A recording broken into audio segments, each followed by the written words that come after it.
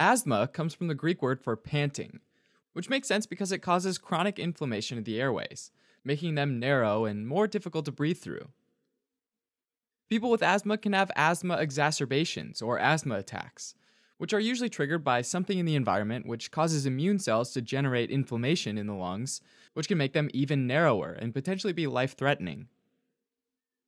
So if we take a look at the lungs, you've got the trachea, which branches off into the right and left bronchi, and then continues to branch into thousands of bronchioles. In the bronchioles, you've got the lumen, the mucosa, which includes the inner lining of epithelial cells, as well as the lamina propria, and the submucosa, which is where the smooth muscle lives. In asthma, there are typically lots of eosinophils just below the epithelium in the lamina propria.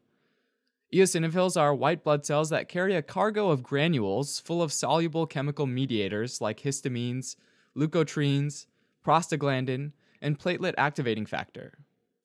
When these eosinophils sense an environmental trigger like cigarette smoke in the airway, they can release their granules, letting those chemical mediators spill out and start degrading lipids, proteins, and nucleic acids, literally destroying all the major cell components.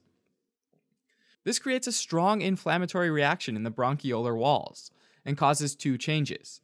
First, smooth muscles around the bronchioles start to spasm, which narrows the airway. And second, there's increased mucus secretion into those narrow airways, narrowing them even more, which, when these are combined, makes it really hard to breathe.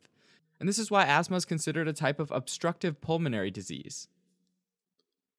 Initially, these inflammatory changes are completely reversible, but over the years, irreversible changes start to take place. Edema, scarring, and fibrosis build up, leading to thickening of the epithelial basement membrane, which permanently reduces the airway diameter.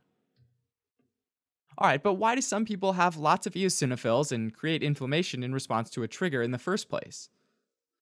Well, type 2 helper T cells, or Th2 cells, which is an immune cell subtype, is known to be involved in asthma, as well as atopic dermatitis and allergic rhinitis, making up what's called the atopic triad. These Th2 cells release cytokines to communicate with other cells. One cytokine is interleukin 5, which is a small peptide that attracts and activates eosinophils. It turns out that blocking interleukin 5 has been shown to help some patients with asthma. On the other hand, there are patients with asthma that have low levels of Th2 cells, but high levels of another class of immune cells, neutrophils. Neutrophils are highly inflammatory phagocytic cells that gobble up infected or dead cells. How neutrophils promote asthma, though, isn't known. But another interleukin, interleukin 8, which is released by neutrophils, seems to play a key role in the disease. Patients with a neutrophilic disease tend to have a more severe form of asthma than patients with Th2 eosinophilic asthma.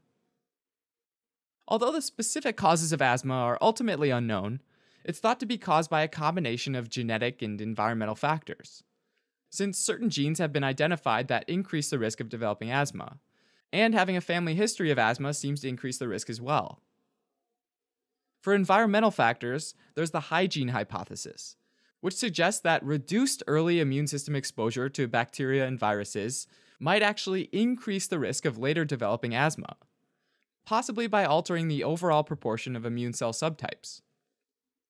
In general, causes of childhood asthma, diagnosed before age 12, are thought to be due to a stronger genetic influence, whereas later onset asthma is more likely to be due to environmental factors.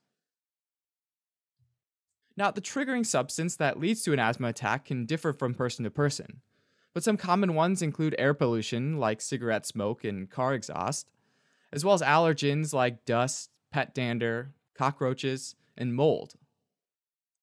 Medications like aspirin and beta blockers have also been known to trigger symptoms in some individuals with asthma.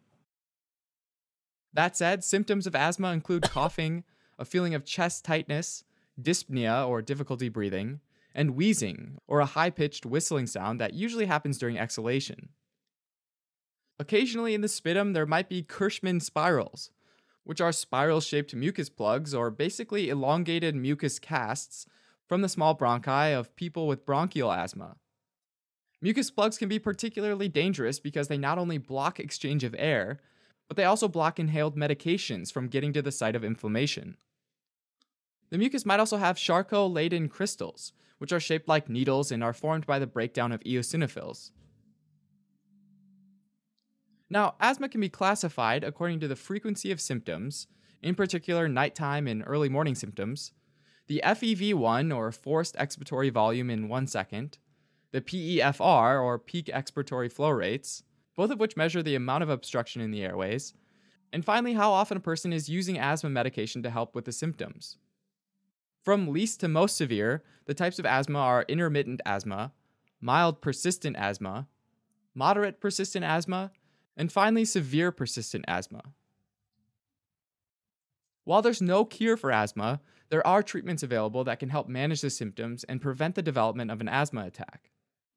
First, people with asthma should avoid or minimize contact with triggering substances by vacuuming, removing carpets and rugs, and changing the environmental conditions, like for example drying out a room in the case of molds that grow well in moist areas.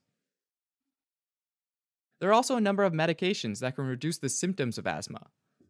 Bronchodilators like short-acting beta-adrenoceptor agonists and anticholinergic medications are often administered through emergency inhalers. These fast-acting medications cause the smooth muscles in the lungs to relax and therefore dilate the airways, opening them up so that the person can breathe. Individuals with more severe forms of asthma might need additional treatments, like daily corticosteroids, long-acting beta-adrenoceptor agonists, or leukotriene antagonists. In very severe cases, intravenous corticosteroids, magnesium sulfate, and oxygen therapy might be needed. Alright, as a quick recap, asthma is characterized by chronic inflammation in the lungs, as well as asthma exacerbations or attacks, where certain triggers start up more inflammation, which leads to smooth muscle spasms and mucus production, both of which make it hard to breathe.